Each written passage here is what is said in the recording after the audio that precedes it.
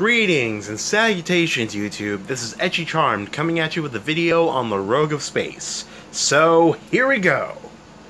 The Rogue is one of the relocation classes of Homestuck, the passive counterpart to the Thief and the inverse of the Knight. Rogues, like Knights, deal with things like their aspect in rather unhealthy ways. Roxy felt like nothing, so she coped with that via drinking, and Rufio didn't know how to get out of the relationship he had with Damara, so he cheated on her with Horus. Rogues steal their aspect and give it to their allies instead of using it for themselves, pretty much making them the Robin Hoods of Homestuck. Also, rogues seem to be rather friendly and outgoing in general.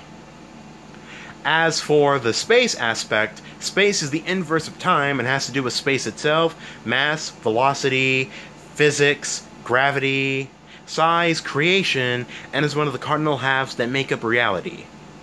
It seems that space players seem to have abnormal hobbies or interests in comparison to other members of their species or age. Kanai with fashion, Jade with nuclear science, and Calliope with making friends. It's also been confirmed in Homestuck that the more space players in tune with their aspect, the more lonely and empty inside they feel, like space itself. Also said by Calliope that space seems to be a sort of timed explosion of sorts, waiting to roar to life and then show everyone who's master, collapsing in on itself and bringing everyone with it. Space players are also tasked with the creation of the Genesis Frolic, aka the New Universe, with the assistance of their knight if their session has one. The Rogue of Space would have difficulty coping with their talent/skills, as well as their responsibility as the breeder of the Genesis Frog, possibly dealing with burnout due to everyone pressuring them, leading them to push their responsibilities onto someone else, like their knight, for example. To deal with this, they would need someone to help them distribute their responsibilities instead of holding it or pushing it onto someone else, leading to a much happier frog breeder. As for their powers, the Rogue of Space would have the power to steal mass, velocity, and other such things, and give it to their allies. Did an ally lose a weapon, the Rogue would be able to summon it and then give it back to them.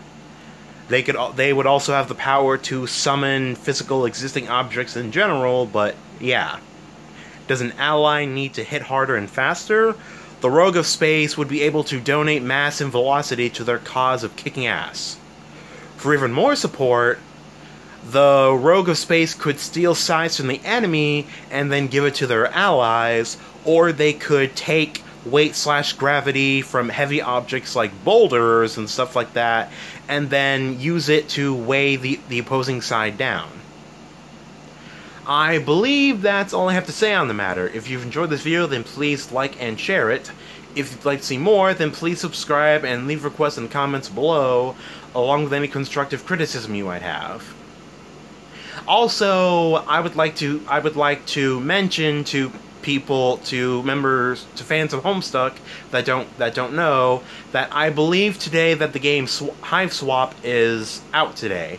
So yeah, if you didn't already know that, feel free to go out and buy the game on Steam. I probably shouldn't need to mention that, but I thought I'd mention it anyway. So, enough rambling. I hope you guys enjoyed this video, and I bid you dudes adieu. Bye!